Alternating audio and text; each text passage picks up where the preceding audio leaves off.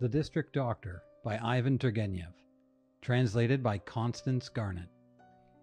One day in autumn, on my way back from a remote part of the country, I caught cold and fell ill. Fortunately, the fever attacked me in the district town at the inn. I sent for the doctor. In half an hour, the district doctor appeared, a thin, dark-haired man of middle height. He prescribed me the usual sudorific, ordered a mustard plaster to be put on, very deftly slid a 5-ruble note up his sleeve, coughing dryly and looking away as he did so, and then was getting up to go home, but somehow fell into talk and remained. I was exhausted with feverishness. I foresaw a sleepless night and was glad of a little chat with a pleasant companion. Tea was served. My doctor began to converse freely. He was a sensible fellow and expressed himself with vigor and some humor. Queer things happen in the world. You may live a long while with some people and be on friendly terms with them, and never once speak openly with them from your soul. With others, you have scarcely time to get acquainted, and all at once you are pouring out to him, or he to you, all of your secrets, as though you were at confession. I don't know how I gained the confidence of my new friend. Anyway, with nothing to lead up to it, he told me a rather curious incident, and here I will report his tale for the information of the indulgent reader. I will try to tell it in the doctor's own words. "You don't happen to know," he began in a weak and quavering voice, the common result of the use of unmixed Berezov snuff. "You don't happen to know the judge here, my love? Pavel Lukich? You don't know him? Well, it's all the same." He cleared his throat and rubbed his eyes. "Well, you see, the thing happened, to tell you exactly without mistake, in Lent, at the very time of the thaws. I was sitting at his house, our judge's, you know, playing preference. Our judge is a good fellow and fond of playing preference. Suddenly," the doctor made frequent use of this word, suddenly, "they tell me, 'There's a servant asking for you.' I say, 'What does he want?' They say, 'He has brought a note. It must be from a patient.' 'Give me the note,' I say. 'So it is from a patient. Well and good, you understand. It's our bread and butter.' But this is how it was. A lady, a widow, writes to me, and she says, 'My daughter is dying. Come, for God's sake,' she says, 'and the horses have been sent for you.' Well, that's all right, but she was 20 miles from the town, and it was midnight out of doors, and the roads in such a state, my word. And as she was poor herself, one could not expect more than 2 silver rubles, and even that problematic, and perhaps it might only be a matter of a roll of linen and a sack of oatmeal in payment. However, duty, you know, before everything. A fellow creature may be dying. I hand over my cards at once to Calliope, the member of the Provincial Commission, and return home. I look. A wretched little trap was standing at the steps, with peasants' horses, fat, too fat, and their coat as shaggy as felt, and the coachman sitting with his cap off out of respect. Well, I think to myself, it's clear, my friend. These patients aren't rolling in riches. You smile, but I tell you, a poor man like me has to take everything into consideration. If the coachman sits like a prince and doesn't touch his cap and even sneers at you behind his beard and flicks his whip, then you may bet on 6 rubles. But this case, I saw, had a very different air. However, I think there's no help for it. Duty before everything. I snatch up the most necessary drugs and set off. Will you believe it? I only just managed to get there at all. The road was infernal. Streams, snow, watercourses, and the dike had suddenly burst there. That was the worst of it. However, I arrived at last. It was a little thatched house. There was a light in the windows. That meant they expected me. I was met by an old lady, very venerable, in a cap. 'Save her,' she says. 'She is dying.' I say, 'Pray don't distress yourself. Where is the invalid?' 'Come this way.' I see a clean little room, a lamp in the corner, on the bed, a girl of 20, unconscious. She was in a burning heat and breathing heavily. It was fever. There were 2 other girls, her sisters, scared and in tears. Yesterday, they tell me, she was perfectly well and had a good appetite. This morning, she complained of her head, and this evening, suddenly, you see, like this. I say again, pray, don't be uneasy. It's a doctor's duty, you know. And I went up to her and bled her, told them to put on a mustard plaster, and prescribed a mixture. Meantime, I looked at her. You know, there, by God, I had never seen such a face. She was a beauty, in a word. I felt quite shaken with pity. Such lovely features, such eyes. But thank God she became easier. She fell into a perspiration, seemed to come to her senses, looked round, smiled, and passed her hand over her face. Her sisters bent over her. They ask, "How are you?" "All right," she says, and turns away. I looked at her. She had fallen asleep.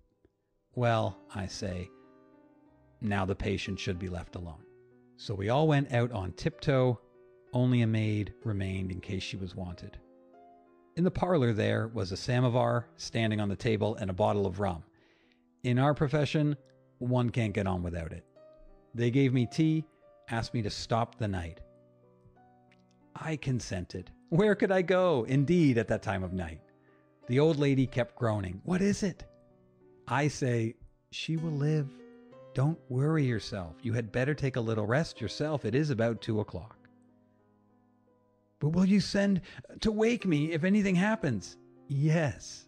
The old lady went away, and the girls too went to their own room. They made up a bed for me in the parlor. Well, I went to bed, but I could not get to sleep for a wonder. For in reality, I was very tired. I could not get my patient out of my head. At last, I could not put up with it any longer. I got up suddenly. I think to myself, I will go and see how the patient is getting on. Her bedroom was next to the parlor. Well, I got up and gently opened the door. How my heart beat. I looked in. The servant was asleep, her mouth wide open and even snoring, the wretch, but the patient lay with her face towards me and her arms flung wide apart. Poor girl. I went up to her, when suddenly she opened her eyes and stared at me. "Who is it? Who is it?" I was in confusion. "Don't be alarmed, madam," I say. "I am the doctor. I have come to see how you feel." "You, the doctor?" "Yes, the doctor. Your mother sent for me from the town. We have bled you, madam. Now pray go to sleep, and in a day or 2, please God, we will set you on your feet again." "Ah, yes, doctor. Don't let me die. Please. "Why do you talk like that? God bless you." She's in a fever again, I think to myself. I felt her pulse. Yes, she was feverish. She looked at me and then took me by the hand. "I will tell you why I don't want to die. I will tell you. Now we are alone, and only please don't you, not to anyone. Listen." I bent down. She moved her lips quite to my ear. She touched my cheek with her hair. I confess, my head went round and began to whisper. I could make out nothing of it. She was delirious. She whispered and whispered, but so quickly, and as if it were not in Russian. At last she finished and shivering dropped her head on the pillow and threatened me with her finger. "Remember, doctor, to no one." I calmed her somehow, gave her something to drink, waked the servant, and went away. At this point, the doctor again took snuff with exasperated energy, and for a moment seemed stupefied by its effects. "However," he continued, "the next day, contrary to my expectations, the patient was no better. I thought and suddenly decided to remain there, even though my other patients were expecting me. And you know, one can't afford to disregard that. One's practice suffers if one does. But, in the first place, the patient was really in danger. And secondly, to tell the truth, I felt strongly drawn to her. Besides, I liked the whole family. Though they were really badly off, they were singularly, I may say, cultivated people. Their father had been a learned man, an author. He died, of course, in poverty, but he had managed before he died to give his children an excellent education. He left a lot of books, too. Either because I looked after the invalid very carefully, or for some other reason, anyway, I can venture to say all the household loved me as if I were one of the family. Meantime, the roads were in a worse state than ever. All communications, so to say, were cut off completely. Even medicine could with difficulty be got from the town. The sick girl was not getting better. Day after day and day after day. But here, the doctor made a brief pause. I declare I don't know how to tell you. He again took snuff, coughed, and swallowed a little tea. I will tell you, without beating about the bush. My patient, how should I say, well, she had fallen in love with me. Or no, it was not that she was in love. However, really, how should one say? The doctor looked down and grew red. No, he went on quickly. In love, indeed. A man should not overestimate himself. She was an educated girl, clever and well-read, and I had even forgotten my Latin, one may say, completely. As to appearance, the doctor looked himself over with a smile. I am nothing to boast of there either, but God Almighty did not make me a fool. I don't take black for white. I know a thing or two. I could see very clearly, for instance, that Alexandra Andreevna, that was her name, did not feel love for me, but had a friendly, so to say, inclination, a respect or something for me. Though she herself perhaps mistook this sentiment. Anyway, this was her attitude. You may form your own judgment of it. But, added the doctor, who had brought out all of these disconnected sentences without taking breath and with obvious embarrassment, I seem to be wandering, rather. You won't understand anything like this. There, with your leave, I will relate it all in order. He drank off a glass of tea and began in a calmer voice. Well then, my patient kept getting worse and worse. You are not a doctor, my good sir. You cannot understand what passes in a poor fellow's heart, especially at first, when he begins to suspect that the disease is getting the upper hand of him. What becomes of his belief in himself? You suddenly grow so timid. It's indescribable. You fancy then that you have forgotten everything you knew, and that the patient has no faith in you, and that other people begin to notice how distracted you are, and tell you the symptoms with reluctance, that they are looking at you suspiciously, whispering. It's horrid. There must be a remedy, you think, for this disease. If one could find it. Isn't this it? You try. No, that's not it. You don't allow the medicine the necessary time to do good. You clutch at one thing, then at another. Sometimes you take up a book of medical prescriptions. Here it is, you think. Sometimes, by Jove, you pick one out by chance, thinking to leave it to fate. But, meantime, a fellow creature's dying, and another doctor would have saved him? We must have a consultation, you say. I will not take the responsibility on myself. And what a fool you look at such times. Well, in time you learn to bear it. It's nothing to you.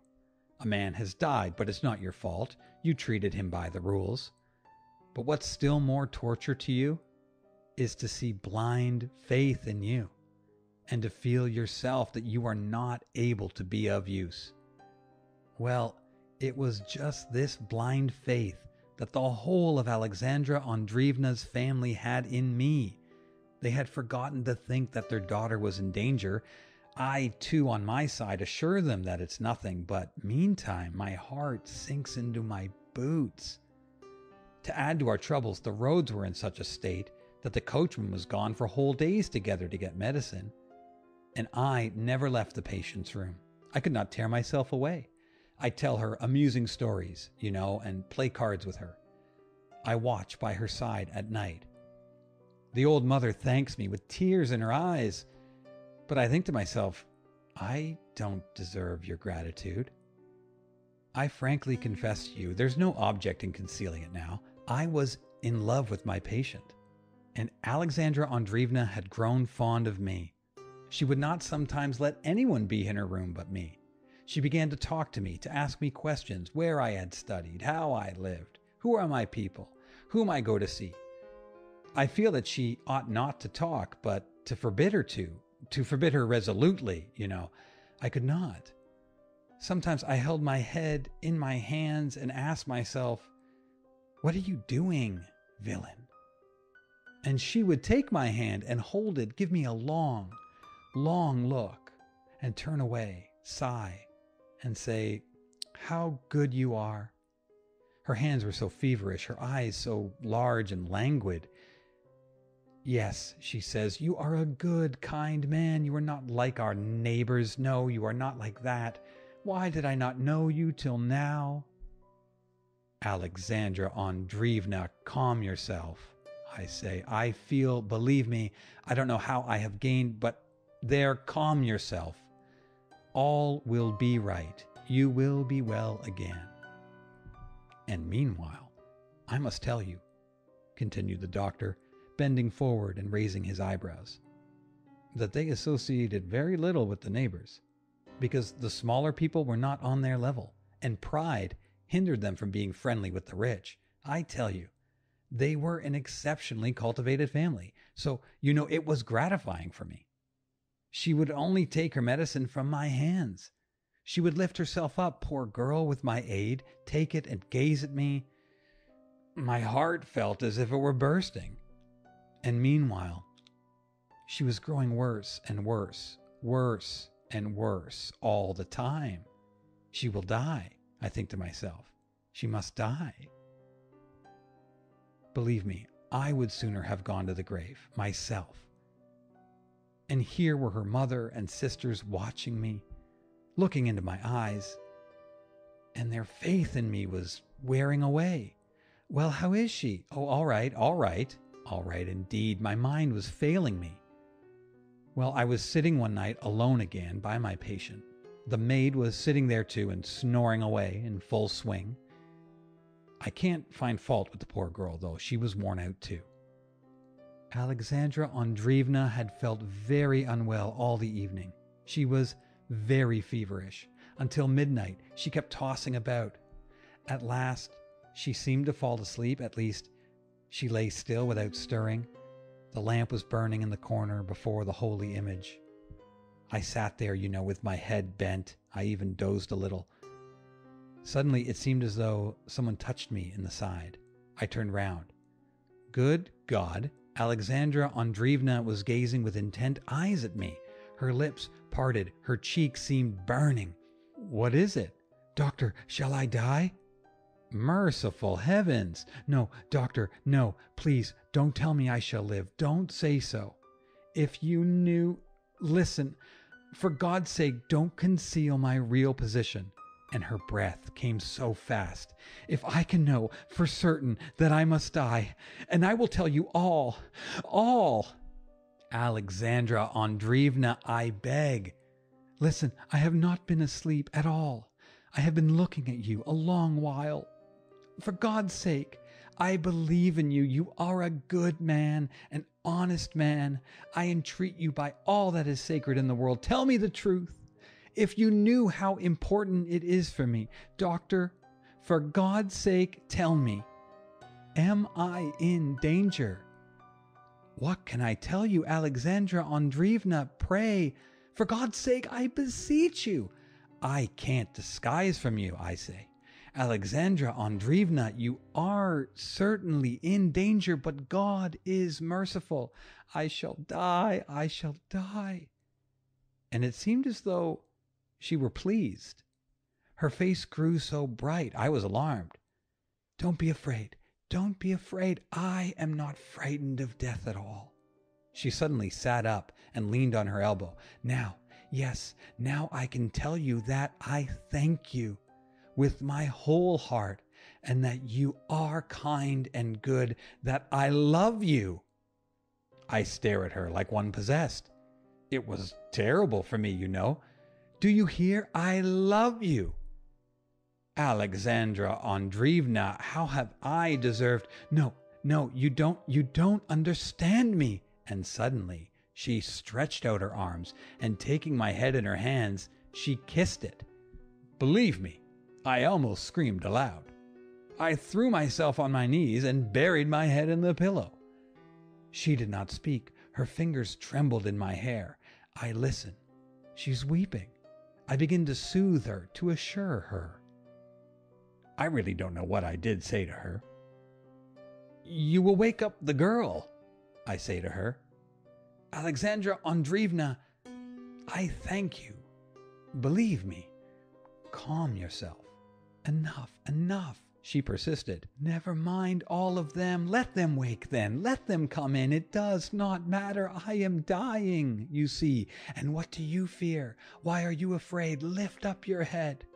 Or perhaps you don't love me. Perhaps I am wrong. In that case, forgive me. Alexandra Andreevna, what are you saying?" "I love you, Alexandra Andreevna." She looked straight into my eyes and opened her arms wide. "Then take me in your arms."